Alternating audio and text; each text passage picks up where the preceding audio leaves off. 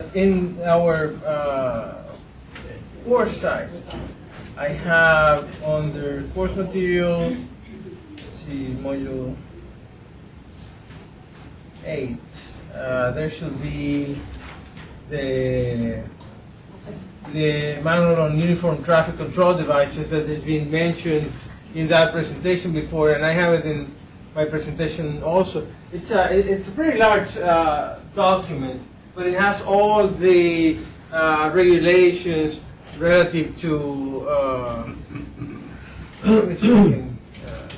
to the use of signals, barricades, and traffic control devices that can be used on a job site. So I recommend that you take a quick look at that later on. Okay, so we want to identify these type of hazards and how to prevent them from happening on the job site. The definition, as we saw before, depending on what is the source of the injury, if you've been hit, and that action is what caused the injury, then you're struck by. If you're between two surfaces or two equipment, then that's cut in or between. Hard hats, it's an important protection from falling objects on your head. You want to have good hard hats that can protect you from injuries. There are different types. You have type 1, type 2, some of those. So type 1 basically is protection from overhead. Type 2 gives you some protection from the side.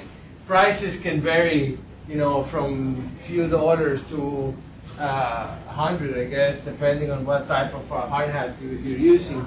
They're generally not that expensive, and they're plastic, so they can protect you also from electrical shocks. Some of those are Class E, Class G, provide limited protection, electrical protection. Some are good for very high voltages, so depending on what type of work you're going to use, you have to select the proper hard hat. Some of those are actually conductive. They're made of aluminum, so they're not intended to protect you against contact with electricity, but they look good. So some people, you know, buy them because they kind of look nice, but not really protecting yourself. So you have to be careful when you choose these type of protection, because, you know, it's your head that's being protected from injuries.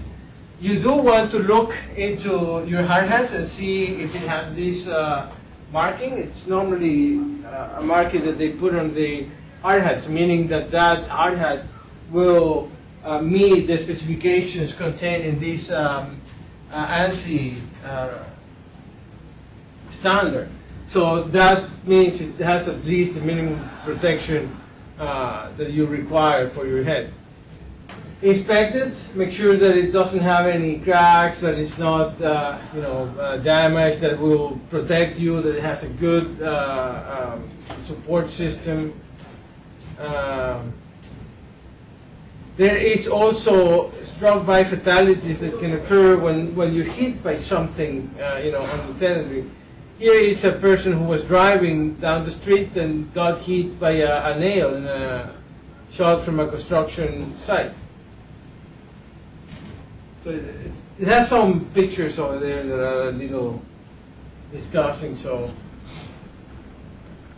I hope that you're not too sensitive to those.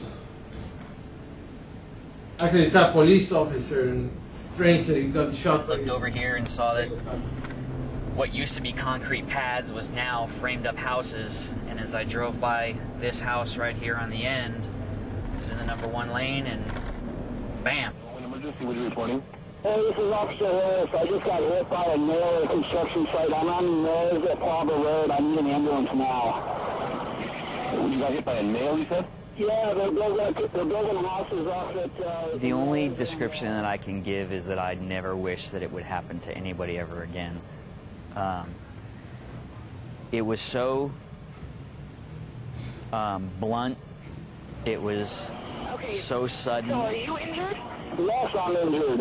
I got a freaking shot to the head. My left pupil will always be larger than my right pupil. The pupil doesn't react in a normal fashion. Everything becomes a little bit hazy just due to the oversaturation of light. I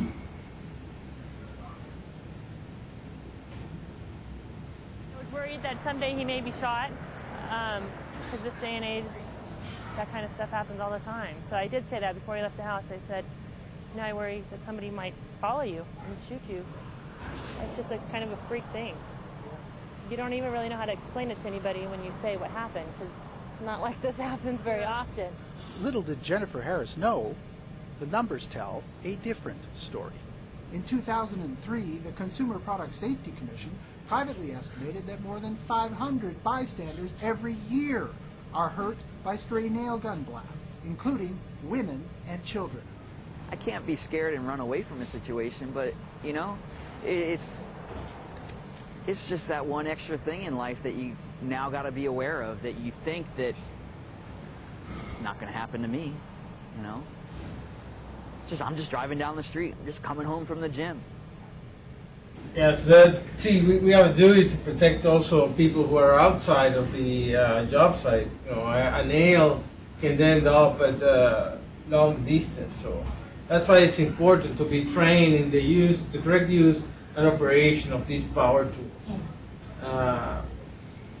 Struck bys can also happen on the road, so you need to have good visibility clothes, personal protective equipment, you know, be aware of your surroundings. You can have trains that tip over, fall on top of you, that also can cause death or serious injury. With loads, it's very important that you never ever put yourself under the load. You know, that load can fail at any time. The rigging support system, the load can move and hit you, so you have to really be aware of your surroundings. You know, here's a case where obviously the big truck does not see that person down there and booms. And these kind of accidents, you know, they happen on the street also, especially motorcycles. You know, people don't see motorcycles, and that's a problem. So on the job site, you know, you're doing some work and you're exposed to cars that are driving by at high speed, so you need to take precautions and do some control. Don't place yourself in a position where you can be crushed. You know, always. I have to believe that was only for the picture, because you know, no one can put themselves into that situation where. You know, make sure that the equipment is also in a safe position before you leave it. You know, don't leave the vehicle unattended. Did we see this video before, the forklift? No? I'm Barb Deshane, investigating officer with WorkSafe BC. A worker at this veneer and lumber plant died when he was crushed by a forklift. This is what happened. Stacks of veneer had built up near the planer, so some of it needed to be moved to the long-term storage yard. Using a loader that had been converted to a forklift, a worker started to move the stacks to the storage yard.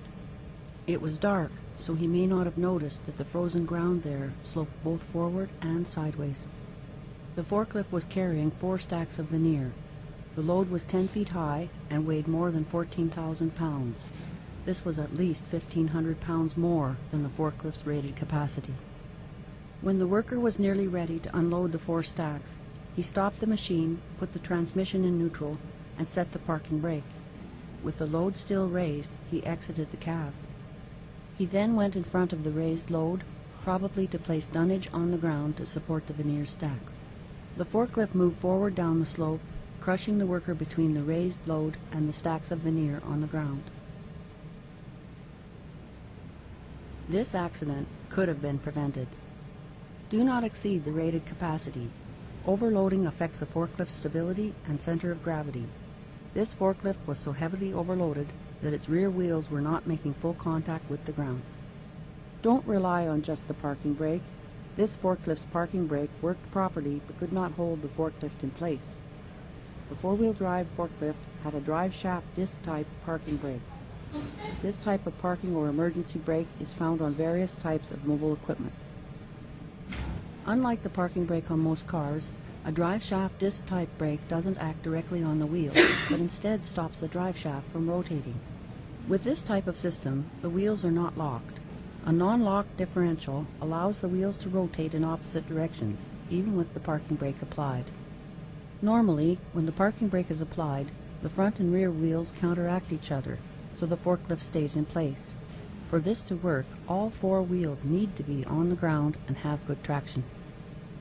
But here, the grade and excessive load caused the forklift to tilt forward so much that the rear wheels were likely off the ground and had no traction. With the front wheels able to rotate and the back wheels unable to counteract them, the forklift rolled forward, pivoting and sliding down the slope.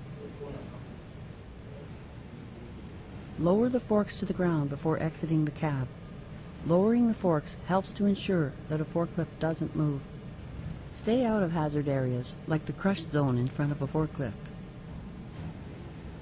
If you operate a forklift, keep within its rated capacity, and don't rely on just the parking brake. Lower the forks and keep out of the crush zone. It may save your life. And it doesn't take too much time, just to lower the thing, put it in a safe state, and then go ahead and do your business. Okay. You have, equipment that may roll over in different conditions. I was hearing that we're having a big issue with people that work on lawnmowers and go near the water, it takes over and people get drowned. So that's another hazardous operation. Always use your seat belt. Don't use the equipment in an unintended way.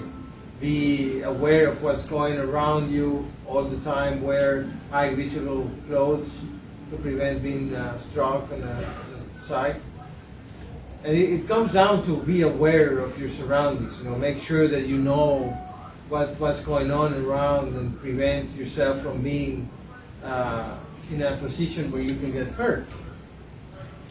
Here, this is an example of pre-planning that people sometimes fail to plan ahead and get to know what is required to do a job, and then accidents happen.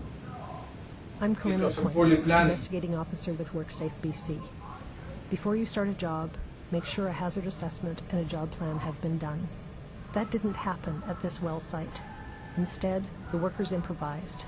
Things went terribly wrong. A truck driver arrived with a load of concrete barriers. He'd been told that there would be a picker truck for offloading, but there wasn't one. Instead, just before the truck arrived, an excavator operator on the site was directed by his supervisor to offload using this excavator. With no proper lifting attachment on site, the two workers improvised with what was on hand. The truck driver had some tie-down chains, so he rigged them above the excavator bucket and around the two grooves beneath the barrier. When the excavator lifted the barrier, one chain slipped out of its groove. The truck driver waved to the excavator operator to stop and to lower the load so he could reposition the chains. The operator couldn't hear what the driver was saying, so with the load suspended, he engaged the safety lockout lever. This disabled the operating controls, preventing the excavator and boom from moving. He then exited his cab and talked to the driver. As the operator climbed back into the excavator, his pant leg snagged the safety lockout lever, releasing it. This enabled the controls. His left pocket then snagged a joystick. The excavator's boom suddenly swung. The barrier glanced off the driver's chest, dipped down, and then struck his lower leg, knocking him off the flat deck. The barrier then slipped from the chains and crashed onto the flat deck. This accident didn't have to happen. Safety activities must be coordinated on multiple employer work sites. Here, the work among the different employers was not coordinated. The pre-job planning was inadequate. Employers must perform a risk assessment, identify hazards, and implement safe work procedures. Don't start a job until the proper equipment and procedures are in place. The supervision was also inadequate. Supervisors must inform workers of hazards and regularly check that workers are doing their jobs safely. Although an excavator can be used to lift barriers, a picker truck or forklift provides better control. With a picker truck or excavator, use an engineered lifting device. Most precast concrete suppliers have specialized barrier lifts available for loan. Never leave the controls of lifting equipment while a load is suspended, and keep a safe distance from the load. The driver's leg was fractured so badly that part of it had to be amputated. Don't improvise. Plan ahead and stay safe. That's another example. Planning makes a big difference, and using the correct tools, use the right tool for the job, right? In maintenance operations, you also want to, follow proper procedure, dock the equipment in such way that your life does not depend on a small hydraulic valve. Check the tools and equipment that you're using to make sure that they're in good operational condition. When storing materials, you also need to make sure that they are properly stacked, that they're not going to fall on top of things. This operation, when you have pipes or rebar coming from a truck and then you have to unload them, use the right tools and equipment. And I was on a job site in Venezuela where we received a huge truck full of rebar, and the unloading procedure was the guy would come here, pull something, and then all those rebar would fall down to the floor. So it's a really dangerous operation, and it was clearly not planned ahead. That's how it's done. I see rebar being offered like that almost every job site. Very rarely do you see a forklift take rebar off. It's normally just dumped. Yeah. Trusses have a little, they roll right off the back of the wood trusses, or they roll right off the back. They have like a special trailer. Yeah, they have a low boy with rollers. With rollers. Rolls right on. Mm-hmm. So you have to, be aware of what's going on. Nails, we saw already a video with the nail gun shooting an officer in the street. This is a typical case where the person is operating a nail gun and then somebody's behind. It could be farther behind, and it just misses that the stud and hits somebody. So that's very dangerous. Then this is a powder actuated one where you have the cartridges in this plastic container, and so at times you shoot, it explodes that little cartridge and shoots the nail out. It's a different type from the air operated one. So to maintain a incident-free site, plan ahead, provide training to your employees, do inspection every now and then, make sure that conditions have not changed, learn from your accidents or near misses, and reevaluate all the time. A job site is a busy place. You have things going on all over the place. You need to be aware of your surroundings at all times to prevent accidents. When you're doing excavation, extra care has to be taken of. We talked about shielding the site to prevent cave-ins, and there's always things going in and out. You need to protect your employees from these hazards. When you are in a trench and that trench collapses, the amount of weight of soil that is going to fall on top of that person is really significant. So that will make the extraction a difficult job. So you need to really protect employers from cave-ins that can occur. You need to have a plan in effect to rescue people. Use shield boxes to prevent cave-ins, or have the proper sloping on the sides. You also need to maintain a clearance around that opening, and set up your barricades to prevent people from falling inside those holes. It's easy to hit one of the underground utilities, so you need to call ahead, make sure that you know where things are before digging. Yeah. Is there any requirement that if you're making a trench, that how wide it's supposed to be to provide workers to be inside of it? No? There's no width, because if you're going to put a 36-inch pipe, you're just going to have enough room. What dictates the width of the trench many times is it's the pipe and the area around it that you have to backfill and how you're going to backfill it. So it's not really, that's why you have to either use shoring and things like that. So let's say that you need 5 feet. You don't have any additional width on each side that Yes, you need to provide? You do have, but it's not so much that I know of for the safety of the person is for the pipe. Basically what dictates the width is the actual design and the criteria of implementing the design. Like if you're putting in a 36-inch pipe, you got to put a foot of ballast on each side. So you're going to have to go at least 6 foot to kind of have some kind of workability within the trench. It depends on several factors. Let's say that you want to have a pipe installed under the ground, and you need to excavate to get that pipe there. So ideally you want to excavate that like this, because the minimum work that you need to do is you just open the hole for the diameter, drop your pipe, and move forward. But that's not normally the case, because you need to have people going around that. So then you need some additional space on the sides to walk around, do some work, adjust the pipe or whatever. Now, the thing becomes now a problem of the soil, right? If you have a wall like this, right, and now the soil over here starts to getting loose, there is a high possibility of this soil coming inside the trench and causing a failure and trap somebody down there. So that's why people then, they cut the hole in this shape.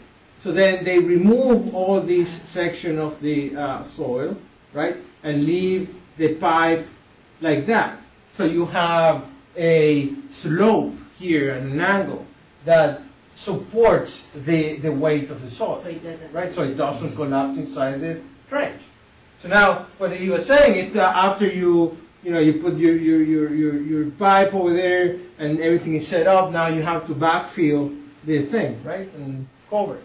If the depth is too high, then let's suppose this is a 45-degree angle. Now you have a huge area where you're making the excavation. So what people do is they open the trench, and then they drop in boxes, steel boxes with cross supports that are going to hold the pressure of the side, the soil, to prevent that from caving in inside the operator. We've seen pictures of that before. It's those steel boxes that are put inside. So that's another way of showing. But that steel box actually give enough space for the worker. Yeah. And Yeah, it does. And they come in 3 foot, 6 foot. They have spreader bars that have attachments, so you can, depending on what size pipe you are, you can spread it. Yeah. But remember that space is dictated by the contractor. Because what happens is the more you open, the more work you have. We're gonna do Later on to I give my guys a foot on each side of the pipe. Yeah. That's it.